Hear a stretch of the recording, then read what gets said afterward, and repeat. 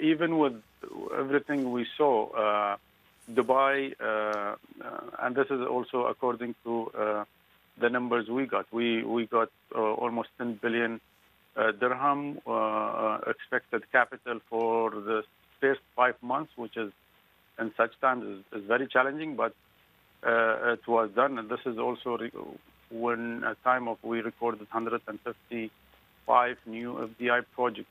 These are elements that shows that a place is interesting, but at the same time, we have to be, taking the right measures for businesses when they come back.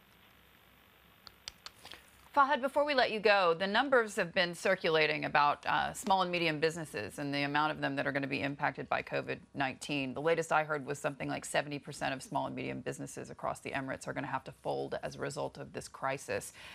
Where are the numbers that you see?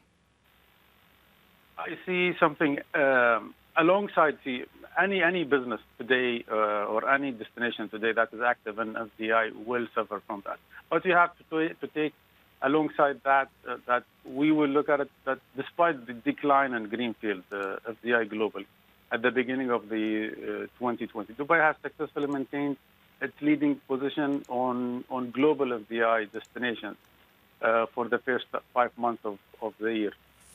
We were ranked second globally in greenfield capital flows and third globally in number of FDI projects during this period, according to Financial Times FDI market.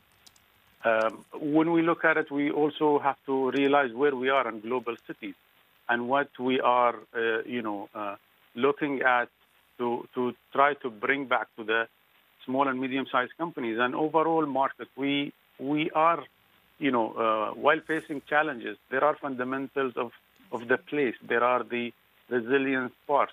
When we will look at it, and when we will look at coming back, we have to work closely with investors to support announced FDI, which suffers from low realization of the COVID-19 impact.